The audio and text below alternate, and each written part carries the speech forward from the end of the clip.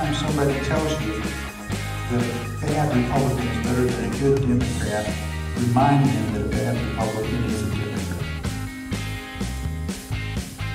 Welcome to the Reverend Royce Podcast, coming to you Thursday morning like every Thursday morning from the Permanent Command Bunker deep in East Texas. All right, so we've got a Speaker of the House that's on the ropes. We've got counties across the state that have either passed a resolution calling for his resignation.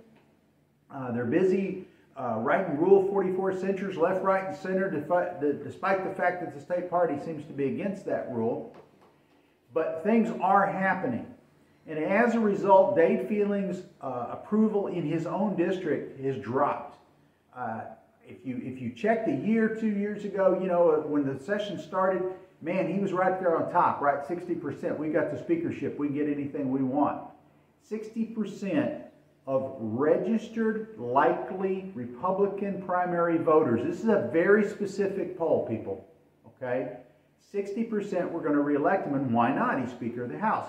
Well, the latest poll by the same people, remember, likely voters, Republican primary voters. This is a very specific thing because after the primaries, things are done, right? The people saying they're going to vote for Phelan again is down to 38%.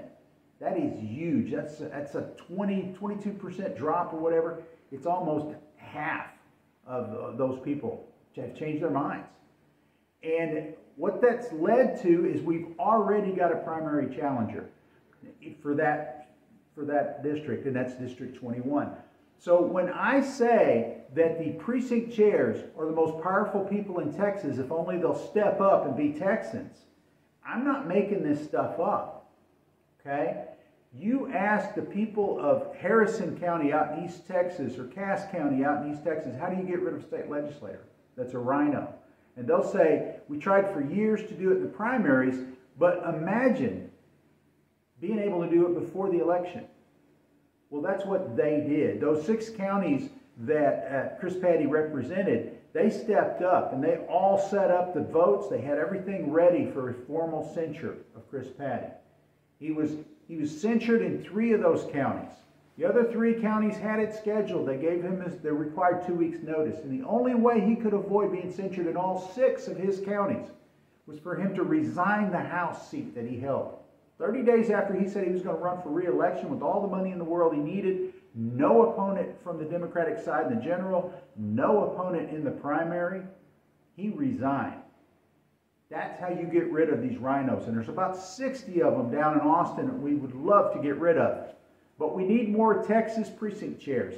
And I don't care if you're currently a precinct chair. If you're not stepping up and using Rule 44 to get rid of the rhinos, you're not a Texas precinct chair. You might be living here. You might even have been born here. But you're not acting like a Texan. Now, there's a lot of talk about what makes a true Texan. Well, here it is. It doesn't matter the odds. It doesn't matter if people look at you weird. It doesn't matter the slings and arrows that you suffer. Right is right, wrong is wrong, and you call people when it's wrong. That's the old cowboy rules, right? If it ain't right, mention it. Bring it up. It's biblical. Challenge it. Stand. Now, for all you Christians out there that say it's the end times and we can just let it go because it's all God's will, that is not what the book calls for. The book calls for you to stand until he returns. Not until he's almost here. Not until he's on the train right down the track, almost next stop. When he shows back up. And if you think you know when he's going to show back up, then you don't believe what the Bible says. The Bible says you don't know the day or time of his coming. So don't give me that. Don't use the book as an excuse to sit on your butts and do nothing. And watch this state and this nation go to hell in a handbasket while you don't care about your children's future. You don't care about your grandkids' future. Go, oh no, it's the second coming, you know, next Tuesday. I don't have to do anything. Well, you haven't done anything your whole life. It wasn't the book that stopped you from doing it. But you can change that. You can change that today. Now, one of my favorite passages in the Bible is one word. It's in the Old Testament. And the one word is tomorrow. See, when the Pharaoh finally decided that he'd had enough of these stupid frogs, he couldn't stand it anymore. He went to Moses. He said, fine, fine, fine, you win, get rid of these frogs. And Moses asked him, well, when do you want me to get rid of them? The Pharaoh's answer, tomorrow. That's when people want to get involved. That's when people want to make a difference. That's when people want to give up drinking, give up smoking. Tomorrow. It's always tomorrow. Tomorrow never gets here. You need to decide today to do something. You know we're circling the drain. All the people that gave their lives for this country are dependent on you to make it not a waste. So Flag Day is coming up. I've been invited onto the Mike Lindell network. We're going to have links in the channel. It'll be the 14th. It's Trump's birthday, so we might have a special guest. The schedule's a little fluid, as you might imagine. There's about 60 guests. You can go on there, and it's a who's who of national conservatives. Oh, and me. And, you know, like I said, we might have a special guest. So I will be on. They've promised a slot somewhere between noon and 3 o'clock Texas time. So I'm going to be watching. It's going to be 8 hours of people coming on there. It's going to be General Flynn's going to be on there. Steve Bannon's going to be on there. It's going to be great. And it's all about why you need to be patriotic, why you want to love this flag, and why you want to love this nation, and how important it is and how different it is from the rest of the world and the rest of history. So in keeping with that, all you true Texans out there that want to stand up and do something, do it today, okay? We've got a guy out of Cherokee County, Mike Smith. He wrote the original resolution and censure for Dade Phelan.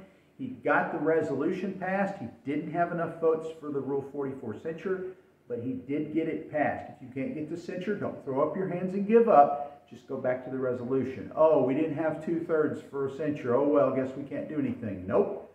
You show up with one written, a Rule 44 censure, and then a resolution asking for Phelan's resignation. You have both when you show up. You put forward the Rule 44 censure. You get it passed. You don't let people bully you. You don't let people stop you. They can't stop you. You make a motion. You get a second. You get a vote. There is no, oh, let me check with these people in Austin and my attorney. Oh, and I got to go on vacation. Oh, and I'm going to change the rules and the meeting's going to read. No. You're there. The body's there. You have quorum.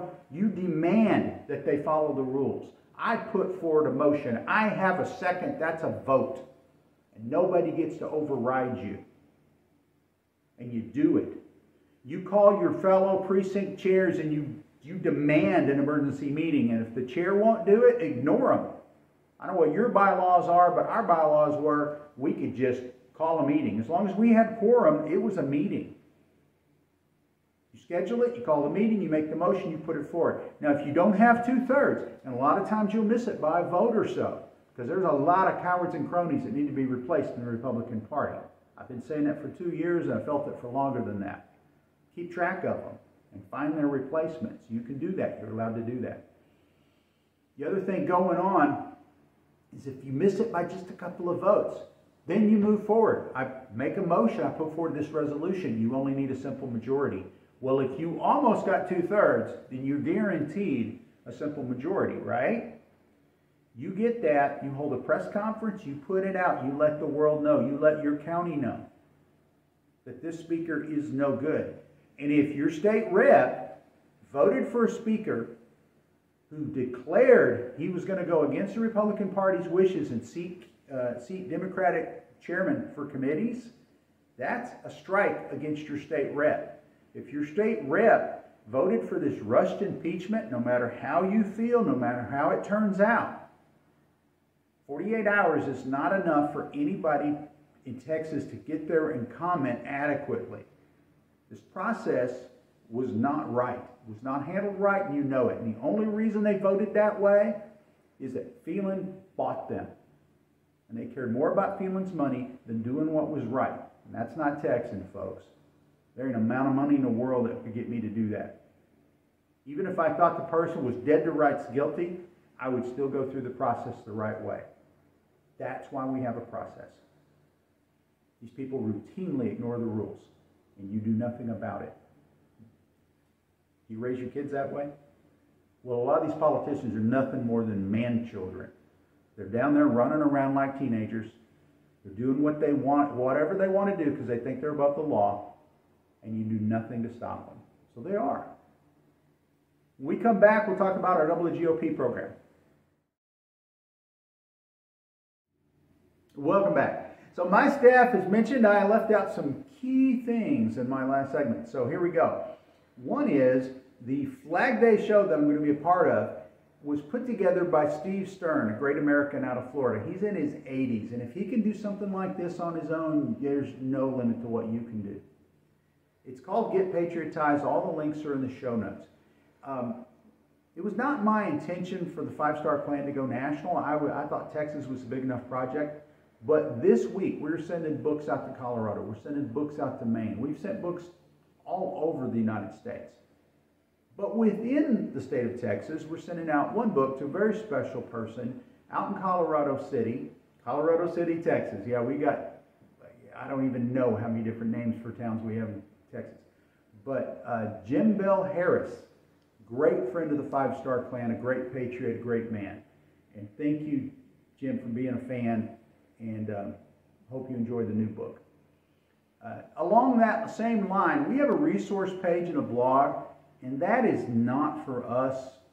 That's for you. That's for patriots to get connected, to get information. If you have information that you want to get out, if you don't have media contacts, you can send it to the 5starplan.com, all spelled out. And if it's, pertinent, we'll try to get that out to the people that need to know about it, or we'll put it on the show, or we'll put it on the blog. We'll do something, and we'll help you communicate. You are not alone in this, okay? That is one of the reasons that tyrants want to outlaw public gatherings. They want to outlaw and control communication to make you think you're the lone nut that has a problem with what's going on. You are not. Most of the time, you are in the majority, the vast majority. But the majority's busy taking care of their kids and making a living. So they have time to worry about all this nonsense, right? And it seems like you're the only person. You're not.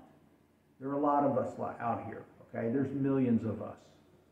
Trump didn't get elected by people with pink hair that weigh 400 pounds and wear size 0 clothing and then demand your respect.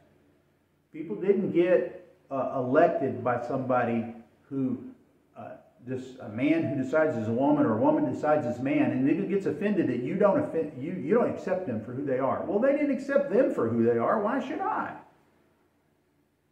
All of these things aside, they're distractions. The key things are we have some God-given rights, and we have to stand up as Texans and protect those God-given rights. And if somebody's going to call you a name or look at you funny or you're going to lose friends or family over it, well, then you're going to lose friends or family over it. I've actually gained family over it, okay? Because fellow conservatives, people that share what we share, are more family than some of the family I was born with. And that's a blessing. So, the Double the GOP program, we have been putting this out, and it's been a two-pronged effort. One is we've told people that have more than one title in the GOP to give up one of those titles, and they can double the GOP just by recruiting somebody to take their place. And the example I have is, let's say you're the vice chair of the Republican Party of Texas, but you're also the county chair of Harris County. Well, the vice chair has actually stepped down as the county chair. This creates a slot. Probably a precinct chair will take that spot. That creates a spot. Some normal person, some voter, some dedicated Republican will fill in and take that spot. So in effect, the vice chair has just doubled her numbers. And that is great. Now, I wish every member of the SREC would do this. If you're an SREC and a precinct chair, you have to know somebody that would be willing to take that precinct chair position on. Instead of you wearing two hats, you could double the GOP. I call on all the SRECs that are also county chairs, all the SRECs that are also precinct chairs, to give up one of those two positions and double the GOP. It doesn't take a lot of effort. And if you're a precinct chair and you don't know one Republican that could take your spot or wants to take your spot, then you're a lousy precinct chair. Because you got a couple thousand people in your district and you're supposed to be talking to those voters and identifying your replacements. So that's one prong, and that's working. The other prong is 5 counties a week for a year we are focusing on. And this week's counties, we've got Hansfield, Hardin, Harris, and Harrison County. Harrison County is where I live. So in those counties, if you're watching this show or somebody's sharing this show with you, you know somebody in those counties that are conservative, have them step forward and fill some empty precinct chairs.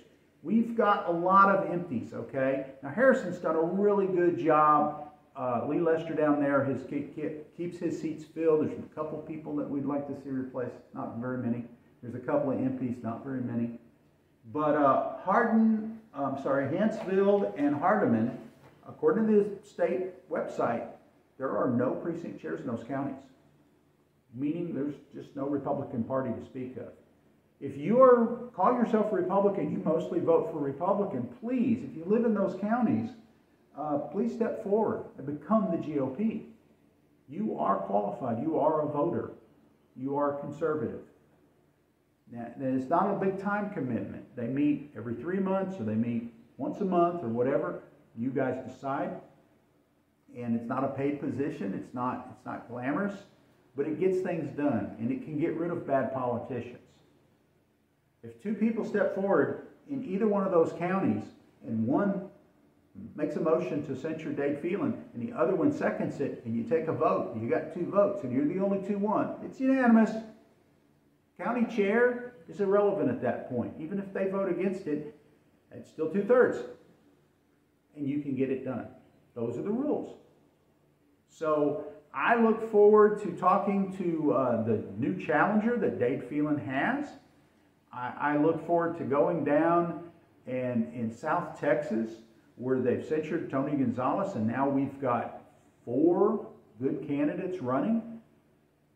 I am looking forward to hearing about your state rep being censured or a resolution calling for his resignation because of how they voted or who they voted for speaker. You only need 3 violations, and that is not a trick, folks. These people are voting to bring gambling to Texas. They're voting to raise the legal age to own a firearm to 21 in Texas. They're not doing anything about the invasion but making noises, okay? And it is an invasion. It's millions of people. We just did the D-Day commemoration day, right? That was about 144,000 troops hit the beaches of Normandy. You realize we have more than 144,000 people coming across the border every single month, most of them military-aged men. This is an invasion. We've got car chases in South Texas. We've got cartel gunfights in South Texas.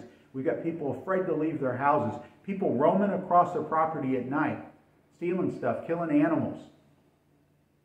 And if you dare protect your property by the law in Texas, they're trespassers, it's posted, you can shoot them. Sorry, you'll go to jail. They'll try you for murder. Because something about being an illegal alien in Texas, they get in-state tuition, they get the red carpet rolled out, they get free bus rides from our governor and free plane rides from our president. The government has forgotten about the people of South Texas. Both the Democrats and the Republicans have turned their back on the people of South Texas. And if I lived in South Texas, I would be sick and tired of being sick and tired. And that's why Tony Gonzalez got censured, and that's why Tony Gonzalez is going to get replaced.